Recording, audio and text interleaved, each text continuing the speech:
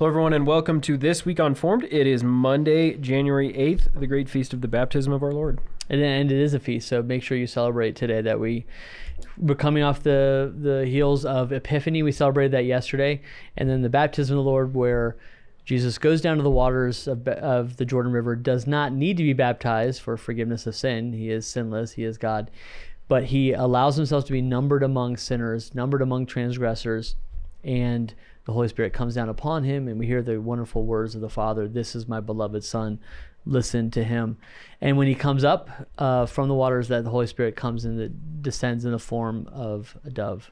This is a rare opportunity, Dr. Akers, where I get to correct you. Yeah, what is that? He doesn't say listen to him. Oh, he doesn't? That's the Transfiguration? Okay. Are you sure one of the translations doesn't say that? I'm pretty sure. I don't know. Let's check this. I feel pretty good about this one. This is my beloved Son. This would be one of... with whom I am well pleased. I think okay, the listen one is the Transfiguration. Which Friends, gospel then? Let it be known. This day needs to over. be marked. Let me film this. This is maybe the one time in 2.5 years of making these. I need some more and coffee, I think I'm guess. right. I'm like, not. Yeah, I believe it. No, it's true. The Transfiguration, the two places, yeah, and the different references to the Old Testament that are in beloved that Son is Isaac. Good. Yeah, Genesis 22. This is my beloved Son with whom I am well pleased is Isaac. Listen this is my son. to Psalm 110 would be like today I begotten you. Yeah. Wait, no, that's Psalm 2. Yeah. What No, is Psalm 110 says the same. It Yeah, says the same, the okay. Melchizedek one. Yep. Yes, that was pretty good. They're But both royal listen to songs. him. Are you saying that's an Old Testament reference or no? Yes, it is. Nothing. Blank. Well, please. Yeah. So the listen to him is or is not an Old Testament? Yes, listen to him. It comes from Deuteronomy. A reference to listen to the prophet that will come. Oh, nice. A prophet like Moses. So Deuteronomy 26? 24? Deuteronomy 18. All right. I was not even that close. We're close. But all right. Great feast day. Great feast day. We have a lot to learn still or I do, in reflecting on the baptism of our Lord. It's a great chance for us to, when he goes to the waters of the Jordan River, that he sanctifies all water. Water is now able to be used as an instrument for God's grace. We have a lot about baptism. We have an entire series called Reborn. So if you've ever, if you have a child that's going to be baptized soon, or if you just want to learn more about the sacrament, that's a great series. We also are really excited to partner with our friends at the Bible Project. They have a series on the baptism of Jesus.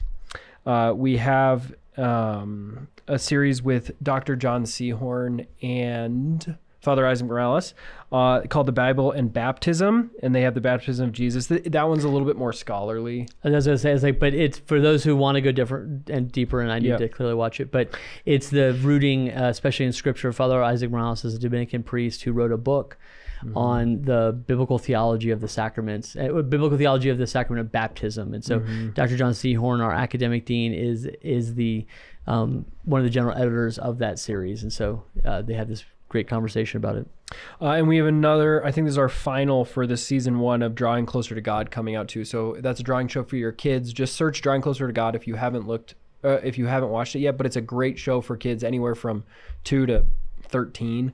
It teaches how to draw, teaches a little bit of theology. It's fun. It's a great series. And we have a new series for families that's coming out next week. We do. You want to talk more about it? I do. It's called The Catholic Parent. We're really excited about it. It's a 6-episode series. It's built on the precepts of the church of go to mass, take your family to mass, go to confession, pray as a family, hand on the faith, fast as a family, and give alms. Those are, but it's a really great series. I am an adult convert to the faith, and my wife and I have been blessed with kids. And as we had kids get just a little bit older, we were really kind of like, what do we do? What does it mean to be a Catholic parent? And I'm very fortunate here at the Augustine Institute to have people like Ben and many other people in the building who have been Catholic parents for a long time that I get to ask all my questions to. But that is not the case for everyone. This series is supposed to really be an aid for any of you out there that are looking to be or just are Catholic parents. And what does it mean? It's like a very honest series. It doesn't hide the difficulties or the challenges, but we're really excited about it. It comes out on January 15th. Yeah, check out the trailer, to give you a teaser on that. And these are going to be short episodes, is that right? Yeah, like they're 15, between 20 minutes. 15 minutes. and there's priests, there's religious sisters that are speaking, along with real life families, as you mentioned. Yep. Stories from the lives of married saints. Yep. Yeah. It's a great series. It is. And the trailer will make you laugh, I promise. It will. Yeah, so take him up on his word. You gotta go watch it. On Saturday, January 13th, we celebrate Saint Hilary of Poitiers. Poitiers. Yes, and he was an early church, relatively in the early church, 4th, 5th century, combated Arianism and in France. And so we actually have a series of conversations on heresies. Yes. It looks like a daunting thumbnail when you see this thing. You're like, I don't know if I want to click on that. It looks kind of scary. Yeah. But heresies are scary, right? It's a distortion of the truth. It's a tearing away of particular teaching of the truth. And Arianism is one of the early church's greatest challenges. It looked as if most of the church believed in the Arian heresy, that Jesus was not God. Mm-hmm. Very powerful, but wasn't fully God. Yeah. And Athanasius is a great defender of it, and St. Hilary is also a great defender of it. And something that's really cool about that whole series is towards the end of the episode, Dr. Mooney talks about how that heresy, that Arianism is very ancient, but he talks about how it still is with us today. It just is called by different names, which is, I think, quite enlightening to listen to. Alrighty.